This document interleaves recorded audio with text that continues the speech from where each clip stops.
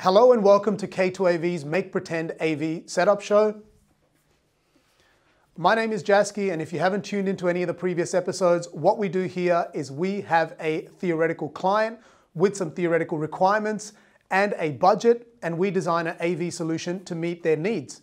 Today we have a very special episode where we actually get to be a fly on the wall to a theoretical consultation. We have our technical director, Chris Patton, who will be chatting to Tim, who is the owner of a bar and is looking to set up an audio solution. But let's jump into that conversation and get on with the episode. Hi Tim, thanks for coming in. Hi Chris, yeah, thanks for your time. So we're looking for the sound system for this new bar. It's got two areas, so we want to be able to have the volume of the speakers in each area, controlled differently. It's probably going to be around 200 people, that'll fit into the venue, but it's important on a Friday night because that's when the city's really busy. We want to be able to, have a DJ and, turn the music up for dancing. But we're not looking for like a nightclub system. I'm thinking, look, my budget's ideally around the $20,000 mark. What do you think?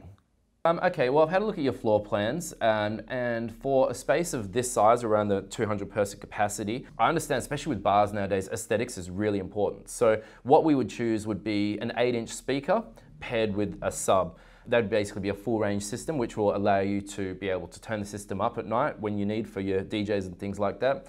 And we would also have a digital processor, which would basically be, the brain of the system, which will control all of the audio. 8-inch speakers. 8-inch sounds like a bit small, right? So what's an 8-inch speaker? It's funny actually. When people look at an 8-inch speaker, everyone's like, "Oh, this is, it's quite small." However, when we actually take the low frequencies out of a speaker and send them through the subs, an 8-inch speaker can actually handle quite a lot of volume. To give you an idea, look, the 8-inch cabinet, the actual speaker cabinet itself will be about this big. They're a good sort of in the middle. They're not too big that you've got this big boxy look on the walls, which kind of ruins the interior design.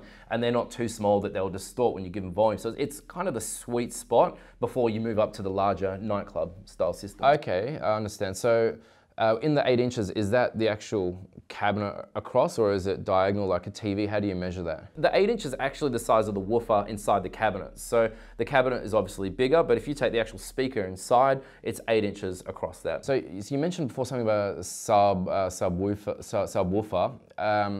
Do we need those? Aren't they for nightclubs? Yeah. So look, when you hear subs, a lot of people think, "Oh, I don't want a big nightclub sound," and that's not what we're going for. All we're doing is we're just sending the lower frequencies through these subwoofers, and it will just give you a more full balanced sound. It's not going to shake the room or anything like that. It's just that when we turn the volume up, if the 8-inch speakers are only amplifying your high frequencies, then you'll just get much more of a full-bodied sound, and it'll also be louder. And the good thing with these subs is they're quite small and compact, so you can place them, in many concealed positions, whether it's, under booths or under a waiter station or in the corners. The placement of the subs is not as important because the lower frequencies, bounce off the walls a lot more than what you would get, with your high frequencies where they're more directional.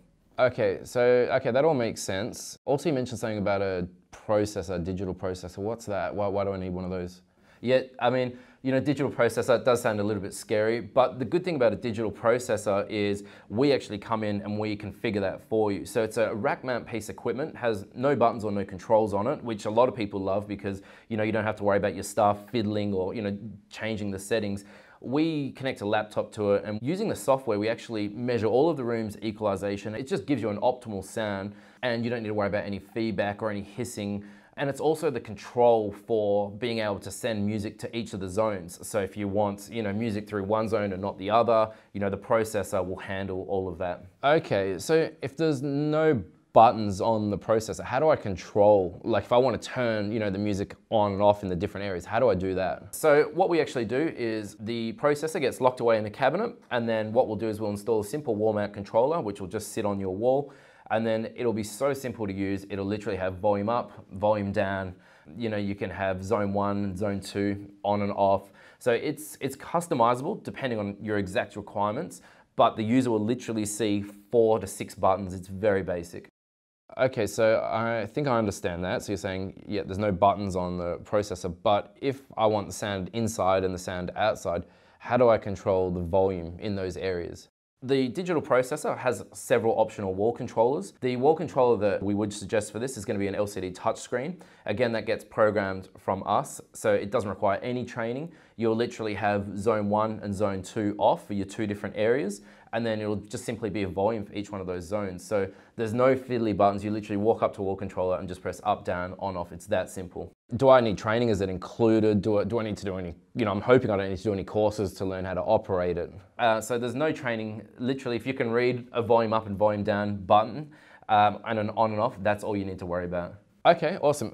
Just a couple more questions. My friend Barry loves to do some karaoke sometimes. Say he wants to bring down a microphone. Is there additional inputs where you can plug in a microphone? Yeah, well, the good thing with the Yamaha processor, it's got a total of 12 inputs and 8 outputs.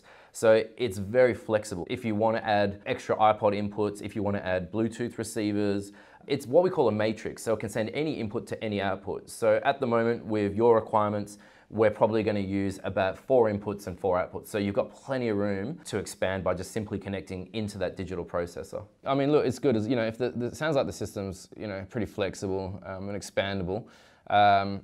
Obviously the big question, what are we looking at to implement a system like this? Look, this is a very standard system for us, and we've done this in many small bars. I would say depending on exactly where the rack location is going to be, because all the cabling is going to come back to that, you're probably looking around the $20,000 to $25,000 mark for a system with commercial grade products that is going to last for a minimum of 10 years. I think what I'll do, look, I'll send you the floor plans if you can have a look and then send us a formal quote. No, thank you for coming in. If you have any other questions, please let us know.